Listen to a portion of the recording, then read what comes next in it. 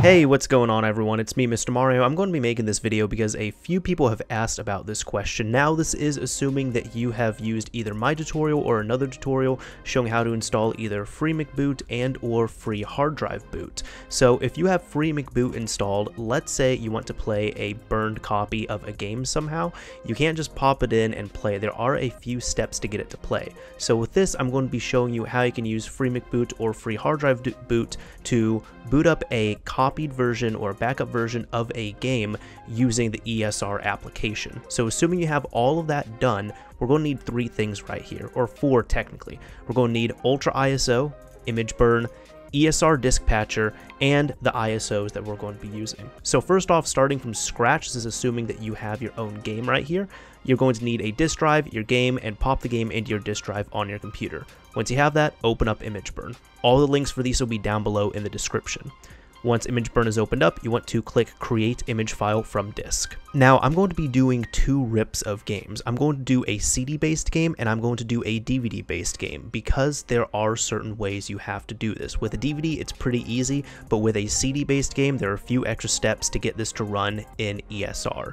So first off, this is our CD-based game. If you're going to be ripping this, you want to find somewhere to save it by clicking this button. Navigate to the folder, go ahead and type in whatever the game is. So I'm going to put in Rebel Raiders and press save. And that's it right there. It's going to be in .bin format. We really don't need to change it. Your read and write speeds can be set to the max. Click this right here and it will start ripping your game over. Now, as you can see, this is complete. I'm going to hit OK right here. But what if you have a DVD based game? Well, I'm going to show you the same thing right here. For a DVD based game, again, you want to open up Image Burn, go to Create Image File from Disk, and it's going to load this up right here. In our current profile, it says DVD-ROM. Click the Browse button to pick where you want to save your game, and right here, it's going to save this in an ISO format. That's fine. I'm going to call this Mark of Cree because that's my game, and you can just hit this right here. It will take longer to rip a DVD as opposed to a CD, but just wait a few minutes if you have a DVD-based game. So now that it's completed, you can exit out of Image Burn, and you should go over to the folder where your games are at. If you have an ISO, again, it is DVD. If you have bin.q, it will be a CD or a similar type format. Bin.q files need to be put together, but now we need to patch these to run on ESR. To do that is very simple. Well, if you have a DVD, which I will show you. First off, if you're going to be doing this with ESR, you need to double click right here, and you're going to see this folder that has a few things.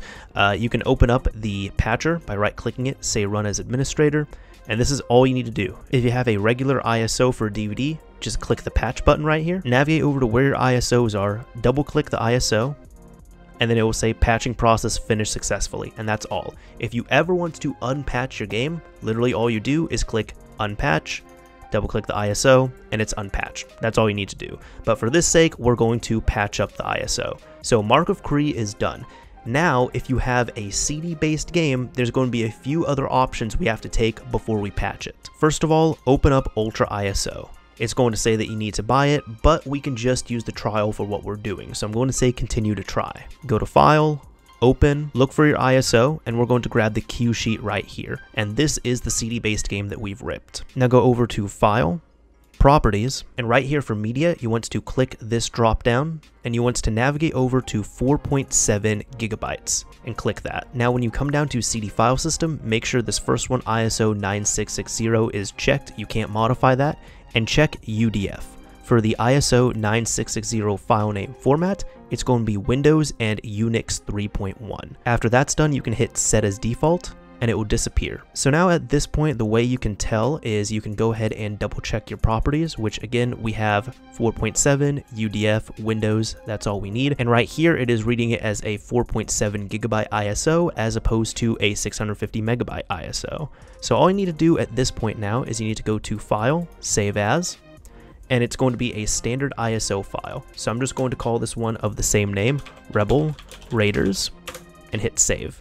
And that's it, it's been saved. So now you can exit out of Ultra ISO, double check your ISO folders, and as you can see, you should have an actual ISO file for this game right here.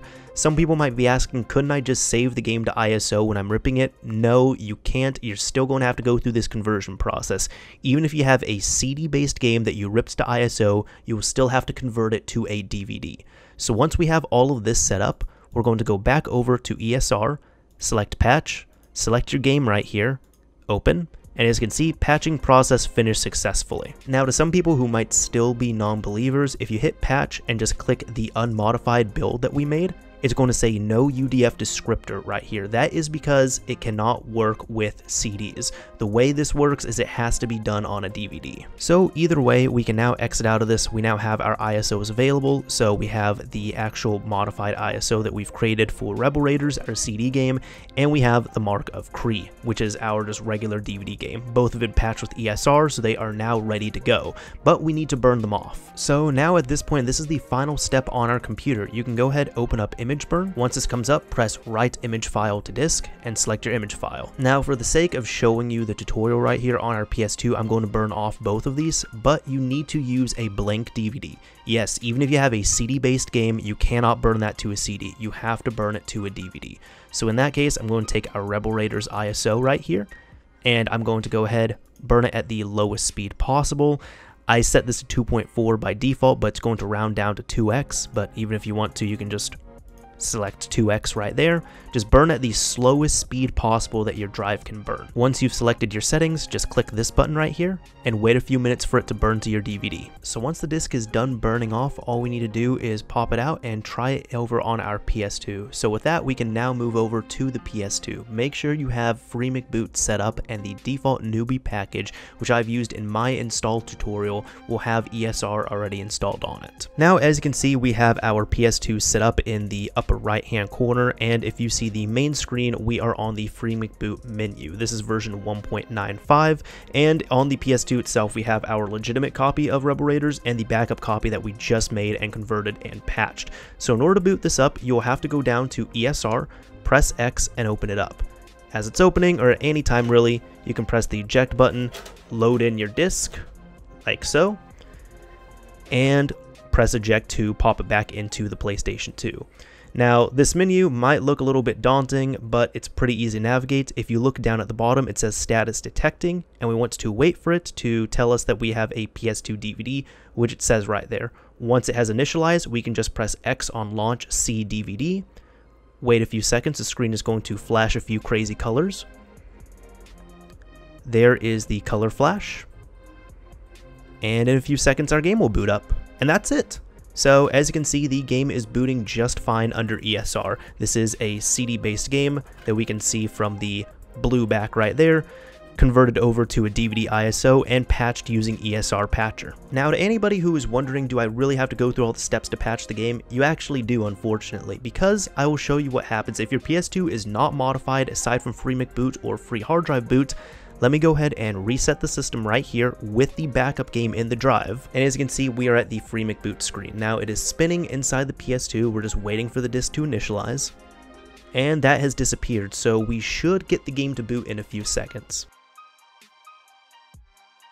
But as you can see, it says DVD player is not set up. If we press circle to go back, we highlight this, it says DVD video, and if we press X on here, it's going to do the exact same thing. It will try and boot up the game. It will say that DVD playback has not been set up.